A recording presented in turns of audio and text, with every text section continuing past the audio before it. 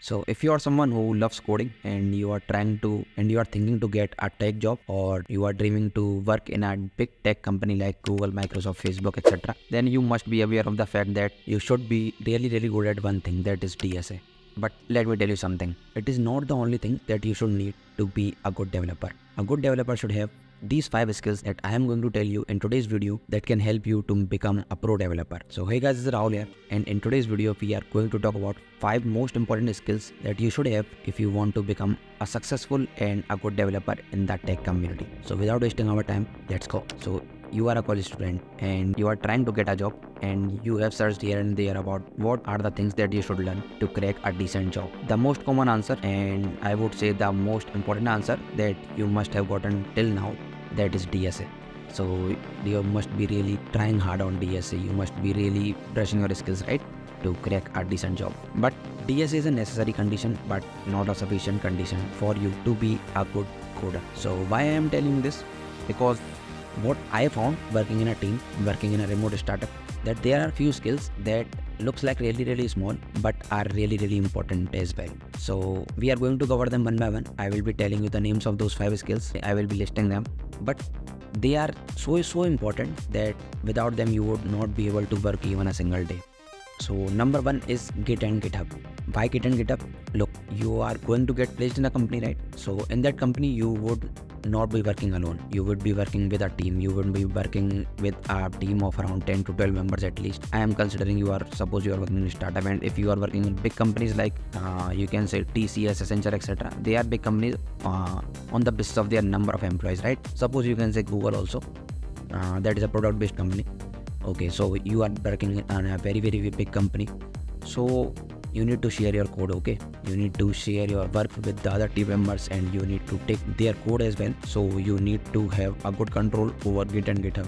You should know all the version controls. You should know all the GitHub commands. There is a lot of stuff out there. So you should be pretty good with Git and GitHub, okay? Because what happened when I first time started working with my team was I was really confused in Git commands, and I took around 2 to 3 days to get used to it. But that thing can create a very bad impression for you, and if you are working, so that's good to prepare yourself. So try to push your code to your GitHub profile. That will also help you to grow up your GitHub profile as well. So you can push your code to GitHub, then create branches, or you can make pull requests, or you can contribute to open source. That is a really good way to learn about GitHub and Gitbucket, etc. That is other way, and that is really good, but that takes a lot of time. You can simply just create 1 or 2 projects and push them on GitHub. You can learn Git commands over there, and you can search on YouTube. There are a hell lot of videos out there, so you can learn from there about Git and GitHub. So number 2, Linux. Linux is a really good operating system. It has a very low graphics. It is not that much user friendly like that of Windows, but once you get used to Linux, that is really helpful for developers. You can test your apps, you can test your web apps, you can test your applications as well on your local host only. So that's a really good operation system. You can prefer anyone like Kali or any other version of Linux. But that is good that if you can switch from Windows to Linux, or if you are using Mac OS, that is okay. But if you are a Windows user, then you can try to switch yourself from Windows to Linux. That will be a great help for you in the future. In initial phase, you can really struggle with that, and you will say what I am doing with that. Windows is so easy and that is so helpful as well. But in the long run, then Linux is really helpful, and if you want, then you can use Linux instead of Windows operating system.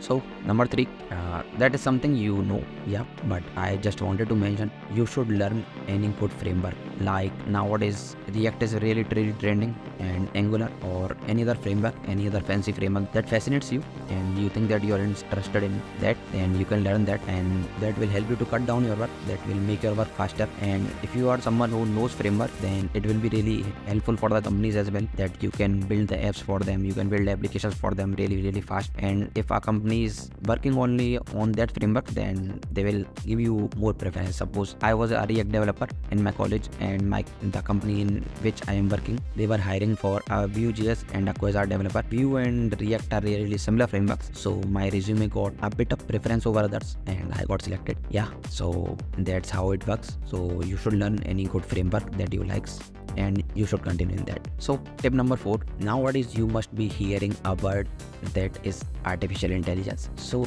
you should be knowing how to use AI to make your work faster, right? You should not be completely dependent on AI, but you should be using AI. You should be using AI tools, AI extensions that can make your work look good, make your work faster, so that you can compete to others. You can cut down your competition. You can make yourself a bit better than others. So you should be knowing how to use AI tools that can help you to code, that can help you to understand your code bases. I also use few of the AI tools, and I have also mentioned them in one of my videos, and you can watch that video over here about 5 AI tools that I use in my everyday life and that have made my life super easy.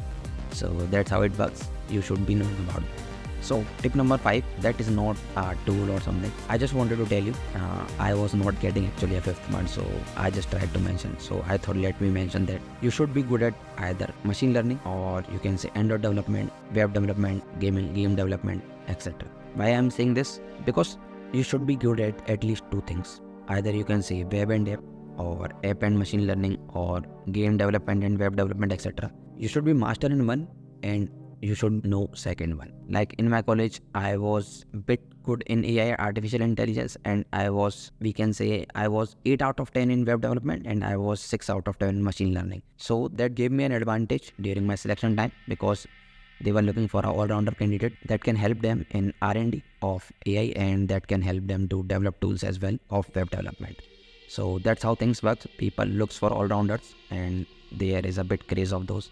So these were the tips that I wanted to give you, and these were the things that you should be knowing if you want to be a good developer. And here is a list: Git and GitHub, Linux, any good framework.